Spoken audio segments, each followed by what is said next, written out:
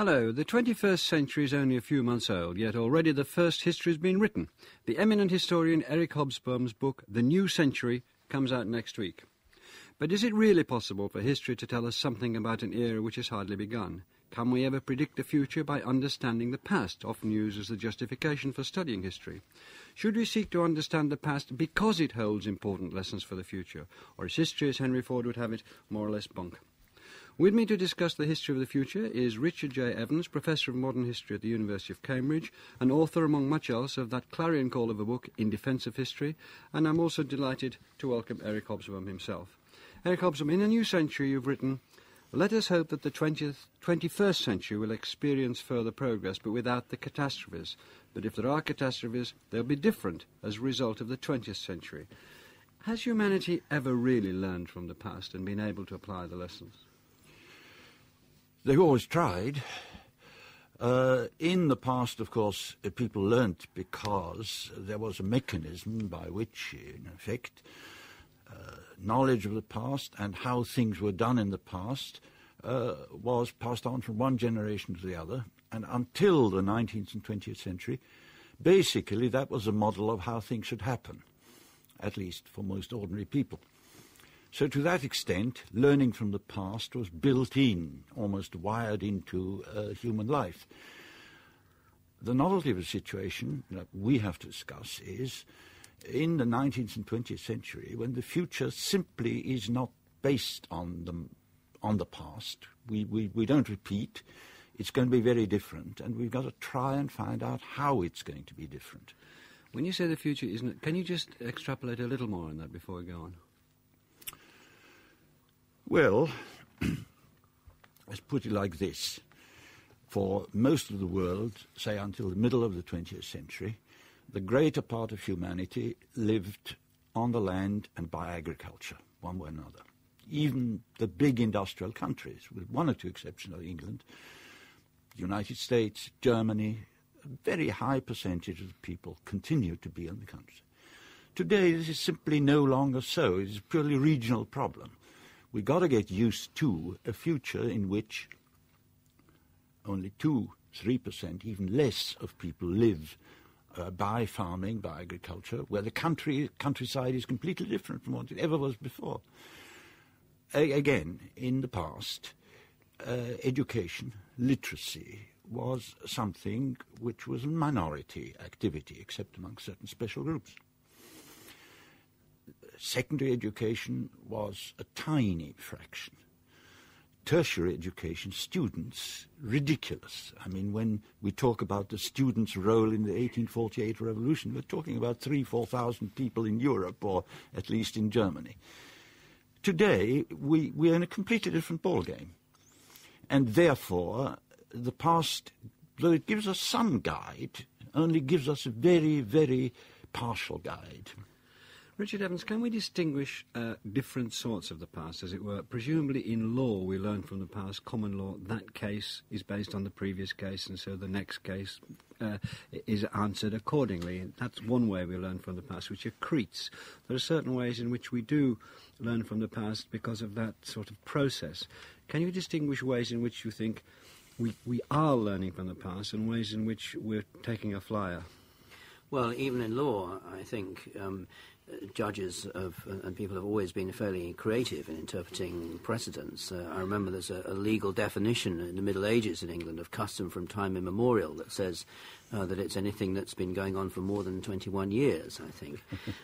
So I don't think one should underestimate the extent to which people in the past have been able to adapt and change. But there's no doubt that things are moving faster, that as Eric says, education, literacy, globalization of communications, the instantaneous nature virtually of the internet, of television, radio, mean now that people can learn, adapt and change much faster than ever before. And to that extent, I think the past and custom and precedent are becoming less important. So what would you say to people who say, look, it's important to study history because a knowledge of the past informs the present and gives you some idea of the future? Would you, I'll come to Eric in a minute, but you're a professor of modern history at Cambridge, these students come up, and that's certainly one of the things they might reasonably think or have been told by their teachers. Well, I would say, first of all, that's not the only reason to learn history, and perhaps not even the most important one. the most important, I think, thing about learning history is to study past societies, and they can be as remote as you like. It doesn't really make that much difference, because even if you go back 100 years into the late 19th, the end of the 19th century, society was so different, values were so different, people were so different, that it takes an enormous effort of the imagination to understand them. And by, as it were, visiting and understanding societies removed from us in time, I think we can learn more about what it is to be human, the human condition, the possibilities of human behaviour. Learning directly from the past has often been done. In the French Revolution, for example, was full of parallels with the fall of the Roman Republic in ancient Rome.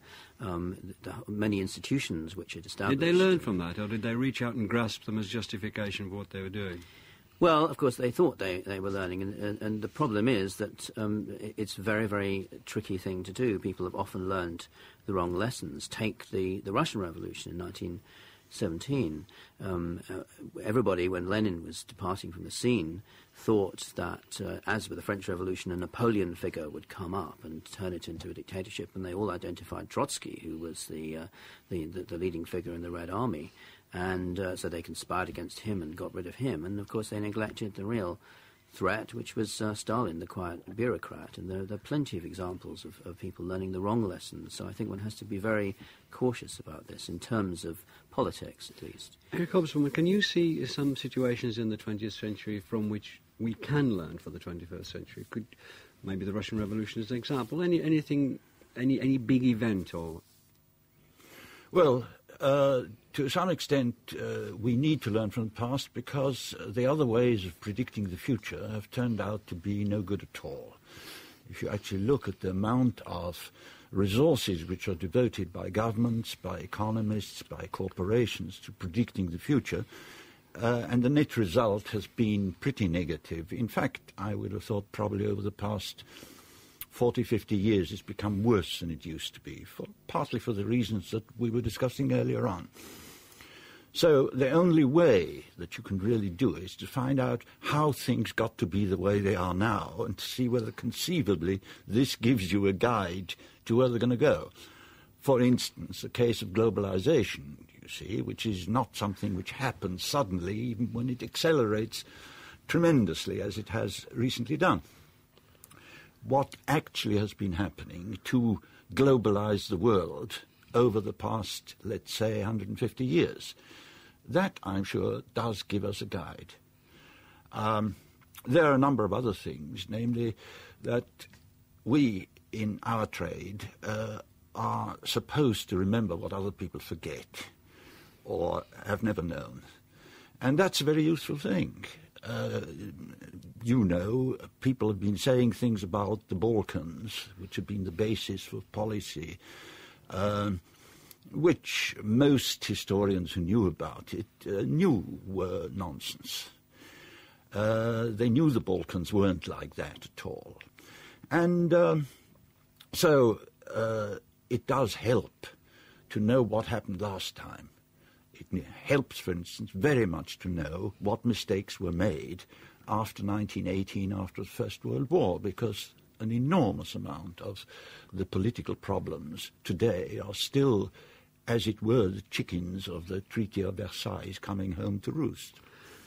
While agreeing, that one can learn from the past in that way, perhaps learn what happened, certainly, say the Treaty of Versailles is a very good example, do you think that learning is ever applied, or do you think that events and circumstances change so quickly that by the time you've learned the Treaty of Versailles, the Second World War is on you?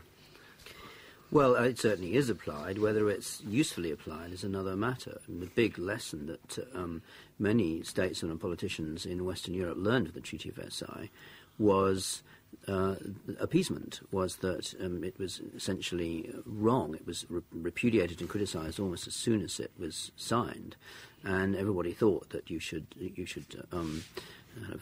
give in to Hitler's demands in the 1930s, because the Treaty of Versailles perpetrated an injustice in Germany, and I think this skewed people's perceptions of what Hitler and Hitler's foreign policy was actually about. And another example, very good example, is the original West German, now the German Constitution, which is based to quite a large extent on a theory of why the Weimar Republic collapsed. For example, the excessive power of the president, so you have a president who has no power, and the proliferation of small fringe parties, so you now have to get 5% of the vote in Germany in order to be represented in parliaments and so on. And on the whole, that seems to have worked, though whether the theory of a historical theory on which it's based is a correct one is another matter. So certainly people do look to the past and do actually apply its lessons in policy making. Because the question looking to the past begs the other question of whose past is it and what past you're looking to, doesn't it? Yes, what do you mean exactly by that? Well, I mean, there's different ways to interpret the Treaty of Versailles. There's different ways to interpret what happened in the 30s in Germany. I mean, from different perspectives, different historians in different countries at different ages will say, this is what really happened then, these are the lessons we draw then, these are the lessons we draw then, and as centuries go on, different lessons are drawn. Absolutely. Everybody, of course, politicians, historians themselves, argue about the past, and in order to apply the lessons of the past, you have to have some theory about the past which is going to be disputed by someone else. Well, let's take the Russian Revolution, which you brought up, the 1917 Revolution. Eric Hobsbawm. I mean, there are different lessons that can be drawn from that, aren't there, wouldn't you say? Certainly, there are always different lessons to be drawn, but that depends to some extent on what you want to find out about. What is it you want us to draw lessons about? Exactly, but I mean, that means that the historian is in the position of being as much a sort of a commentator and a biased figure as a person who is sort of monkishly devoted to finding out the real, as it were, in inverted commas, truth. I mean, given that monks were often writing on the side of the of the victorious anyway. We're limited to some extent by the rules of our game, you might say. You know, there are some things you can establish and some things you can't establish on the basis. It's a little bit like courts of law, you know. There are rules of evidence, there are rules of logic, and so on. So consequently, Richard there has got a lot more experience of this in practice than I have, you see. When somebody puts forward a proposition about the past, you can sometimes say, this is simply not so. In other cases, you have to argue. Now, historians are limited by this. The real problem, it seems to me, for them is when we deal with the 20th century, our own time, where we are both operating by the rules of our own game and by, you might say, our beliefs, our deepest passions. And the two may not always run side by side. We've just come through a century which is essentially a century of wars of secular religions. And it's often extraordinarily difficult to forget, to treat our own time as though we were talking about, let's say, the 17th century. In some cases, we are simply too close to it to be able to do it. The case of the Russian Revolution is a case in point. There is nobody, for instance, at the moment, virtually everything that is written about the Russian Revolution is either still denunciation or not so much exculpation today. Mostly it's denunciation, but in other words, it is not a proper historical approach to it. You can chase this up, for instance. Recently, a major life of Lenin has been written by a man who has genuinely tried to do it as a balanced Robert Service. The reception of this book has been purely Lenin as the ancestor of Stalin. This is not what the author wanted, but this is the way, inevitably, under the circumstances, the book is read, including by the specialist reviewers. It's terribly difficult to get clear, even for things that were 50 years back, like the Nazis. It is still terribly difficult to emancipate yourself from the strongest feelings which we all have. That was what I was seeking to clarify earlier. Would you agree with that, Richard?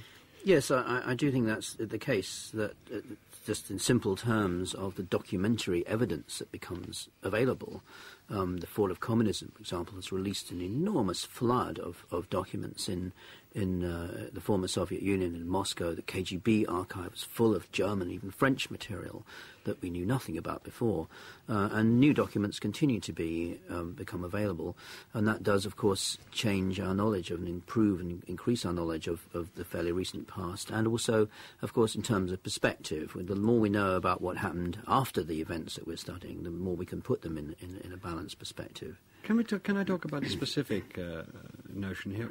What's your view? Do you think that have you detected a decline in the nation state? Do you think the nation state, given what Eric Hobsbawm brought up earlier about globalisation being gathering pace over the last 150 years, is a consequence of that the nation state will diminish in force? What's your view on that? Because a lot of people think it will, and is indeed.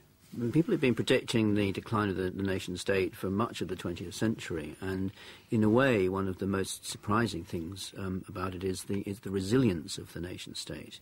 Even institutions which, at first sight, you might think look as if they're superseding the nation-state, like the European Union, turn out on closer inspection to really be run by nation-states in the interests of nation-states. It's the Council of Ministers that calls the shots in the last analysis.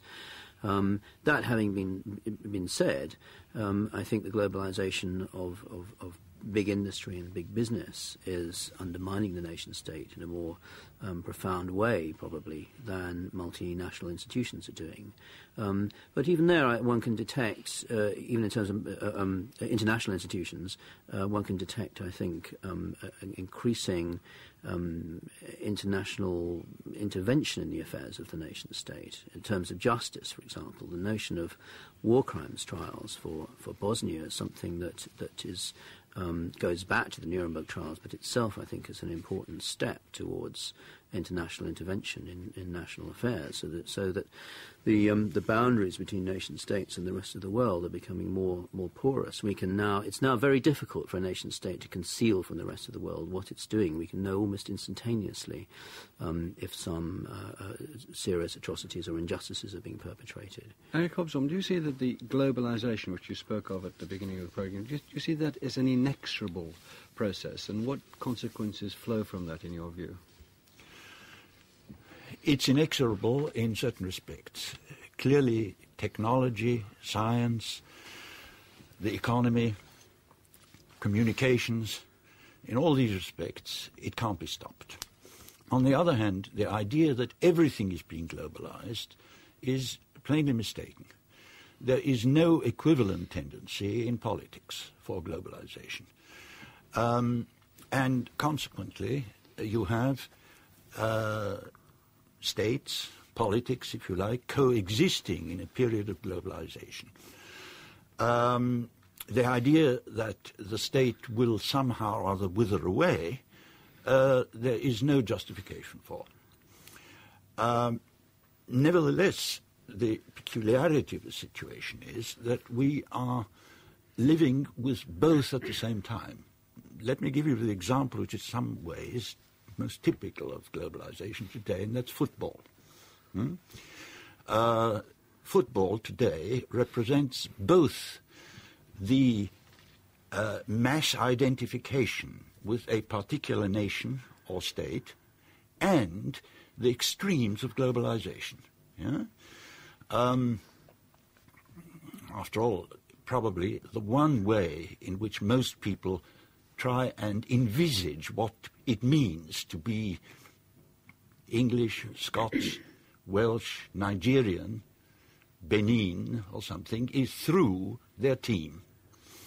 And at the same time, as we know, economically speaking, the football industry is absolutely typical of the modern development of global capitalism, you see, in which, in fact, teams, particular teams, which are to some extent in conflict with the national aspect of football, are recruited from people anywhere in the world, moving around the world anywhere, developing exactly the same extraordinary inequalities of power and wealth. Now, in effect, this seems to me typical of the situation of globalization. We have both at the same time. We have both international competition and through mechanisms which are purely global, which have nothing to do with it, which to some extent even undermine it. That seems to me to be the essence of the problem. There's a fear, Richard Evans, that... I enjoyed that football analogy, but a lot of people did. There's a fear, Richard Evans, that the globalisation is simply out of control. It's not only accelerating, it's accelerating recklessly, and that how do you regulate it? How do you stop things going from one nation to another? Work, huge businesses suddenly flitting away to Asia and flitting away to the Far East and so on. Do you see it as... what's your view about that? Do you think it's out of control? It's certainly proving very difficult for governments to control their own economies. I mean, we've seen that in the current case of BMW and Rover. It's simply impossible for the British government, apparently, to have any control over what BMW has been doing with Rover. And on a much larger scale, of course, as you said, the relocation of industries to areas where there's cheap labour in the world is something that looks as if it's set to continue. The only thing I would say about that as a kind of caveat is to do with automation, that automation is something that we don't know how far that is going to go. We don't know when the age of robots is going to migrate from the car factories to the home and so on, and that may be some kind of break on the mobility of labour. But globalisation, I think, is one of the big themes of the next century, which is going to require a lot of discussion, a lot of debate. It's also the case, of course, globalization of culture is another thing. The global homogenization of culture, the very rapid spread of English as the world language, to the extent now that the learning of foreign languages in this country is in a state of collapse in the schools and increasingly so in the universities, because it no longer seems necessary for people to learn foreign languages, and everywhere now people are speaking English, and that, I think, looks as if it's set to continue. As we come up for the final 5 minutes in the final half of our programme, because we're 3/4 of an hour next week, Eric Hobsbawm, can I ask you, do you see, you talked at the very beginning about the 20th century being a century of secular religions. Do you see, do you think that in the 20th century we were so burned by ideology that the great ideologies, I use great ironically, might be a thing of the past? No, obviously not, because, I mean, having ideas about the world is, you might say, part of being human. We may not have the same ideas about the world, and they may not have the same mobilizing functions as they had in the 19th and 20th century, but that doesn't mean that there won't be secular ideologies and that they won't have a mobilizing function, but exactly how is a different matter. In the 20th century, if you like, the great mobilizing mechanism was politics. People thought these things would be done, any major changes, through people getting together in organizations and movements and aiming through the control of states to do it. In the 21st century, it doesn't follow that it's going to be in quite the same way. But how it's going to be is by no means so clear.